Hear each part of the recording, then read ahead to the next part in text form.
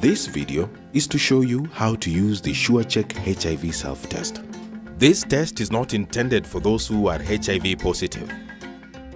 The SureCheck HIV self-test contains the buffer cap and test device, bandage, safety lancet, test stand, sterile gauze pad, and alcohol swab.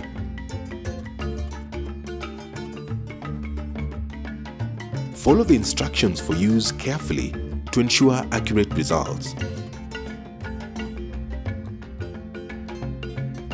In step 1, we will collect blood. Tear open the foil pouch. Carefully remove buffer cap. Insert buffer cap into the test stand. Open alcohol swab and sterile gauze pad. Clean finger with alcohol swab. Uncap the safety lancet. Prick your skin and squeeze out the first drop of blood. Wipe away first drop of blood with sterile gauze pad. Squeeze out second blood drop. Fill tip of testing device with blood.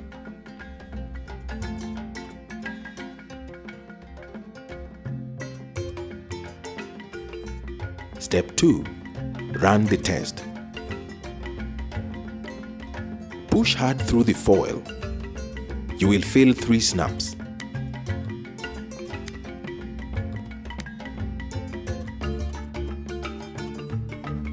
Check for pink flow in 1 minute. If no pink flow, push test device further down. Then wait 15 minutes. Do not read results after 20 minutes. Step 3. Read results.